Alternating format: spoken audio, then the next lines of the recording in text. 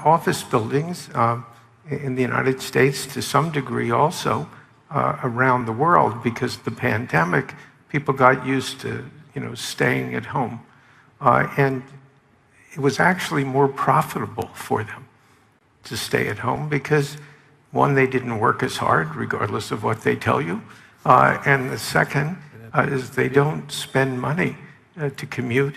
They can make their lunch at home. They don't have to buy expensive clothes, and so their incomes are higher. Just one or two quick statistics. In the U.S., in the office market, buildings are 20% vacant, unleased. Actually, there's another 20% that somebody's leased, but the people don't come in. So you're looking at office buildings that basically are 40% unused. So I expect when those leases roll off, the companies will cut back the amount of space.